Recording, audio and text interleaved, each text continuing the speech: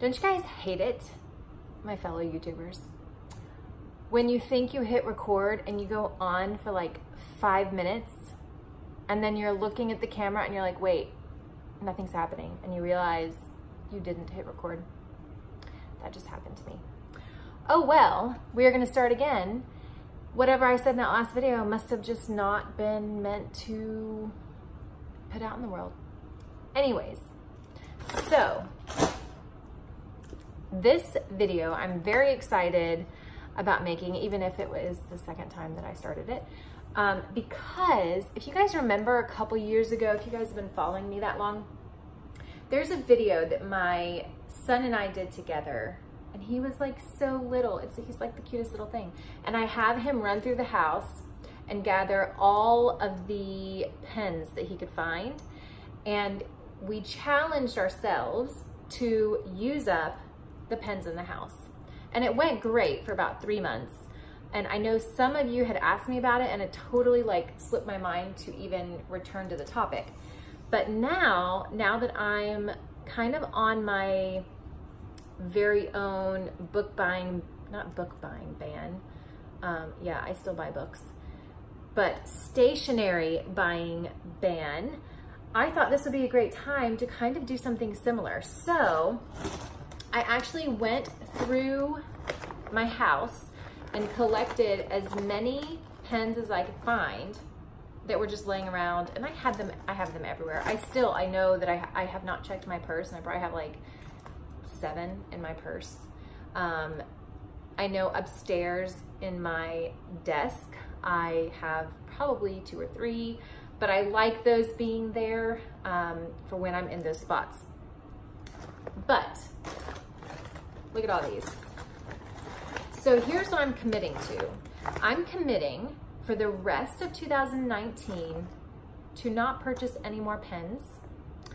And I do have fountain pens that I do refill with ink, but I'm thinking I'm even gonna let them have a break and try to get through this bag. Now this bag is full of a variety of things. So I'm just gonna grab a handful, just kind of show you what's in here.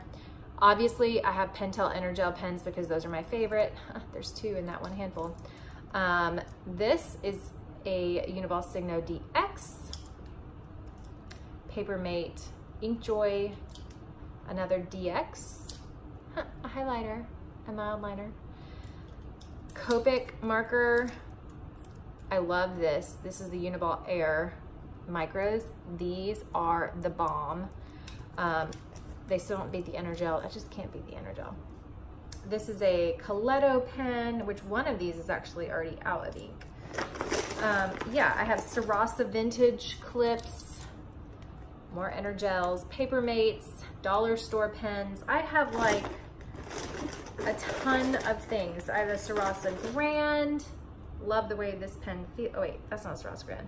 That's the Energel. I don't remember what that's called. I do have a Sarasa Grand, I just saw it. Yeah, here we go. A Sarasa Grand, a pencil. This is another Pentel Energel. This is the bomb. I don't remember what that's called either. Speaking of pencils, I have this amazingness. This is the Palomino Blackwing. Okay, funny story about this. My husband rides motorcycles, and we're a part of a motorcycle group that are at my house a lot. We have a lot of gatherings and parties and such. And one of the parties, these are all like grown-ass men that usually come. And I pulled out this pencil, and I'm such a nerd.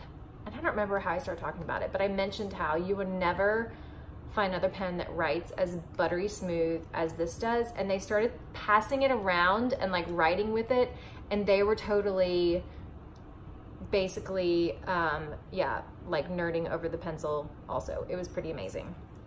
And the cap did not come with the pencil. The cap came on Amazon. Actually, I think I have my pack of pencils in here. Yeah, so I have the bag, okay, and then I have this thing. The reason I decided to do this video now is because I'm getting ready to leave for a little weekend getaway with my hubby. Surprise, surprise. Gotta keep that wild, sexy marriage going. And this is a bag that sits next to my coffee table. It's technically a camera bag. For those of you that don't know, I used to be a boudoir photographer, and I love this bag so much. It holds a ton, but it is huge. Okay, let me just show you. So look at this. This thing is massive, but it holds all of my like homeschool stuff, not curriculum, but planning stuff, the book I'm reading. It holds my laptop, my journal supplies, stationery supplies. It holds everything, but it's not very good to bring because it is so huge. So I'm getting ready to bring my laptop bag because I have some writing I have to get done for certain projects I'm working on. And so I'm getting ready to pack that. And I was like, you know what? I should do a video because I gotta pick out the pens I'm bringing with me. Anyways, I am like all over the place, but I'm just going with it. All right, the Blackwing pencils come in a box like this. I purchased the box and gave one to each of my kids because the pencils are amazing. I have no idea. Oh yeah, they're in here. It came with as a box of 12. I think I got it on Amazon. They're amazing. You do have to sharpen them, but if you're like, I'm one of those homeschool moms that have like the old school pencil sharpener thingy. Because when my kids mainly use friction pens for their work, but they do love writing with these because it's literally like butter, I tell you. Okay, now, no more Palomino talk. Let's get back to the pens.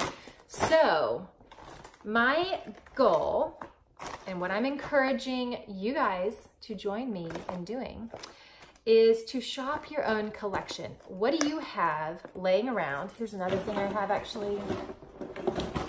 I have washi tape.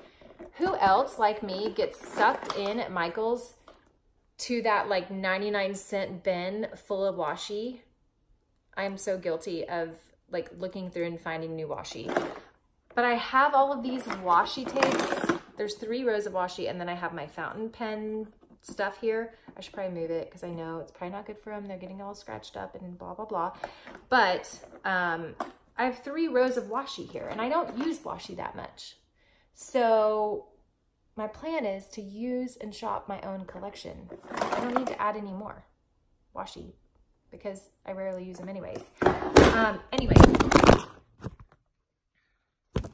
Yeah, okay. When you're videoing and your phone falls because you don't have it on a tripod. Yeah, that's a thing. But you guys know I don't do any editing, so we just go with it because this is real life. And yeah, where was I? Washi. I also have these that I rarely ever use, but for whatever reason, love collecting them. This is the Tim Holtz Distress Stains. They're really fun, actually, to play with, but I haven't used them. So I'm gonna get back to using these because in my composition notebooks, this is my summer. I actually have 2 summer journals because Italy took up almost an entire composition notebook. But you guys know that I basically am obsessed with watercoloring every page. So, and I will do a flip for you guys because I know a lot of people are asking. When I finish it, it'll probably be end of August. But anyways, so my plan is to use up some of these in here because I have them. I need to use them.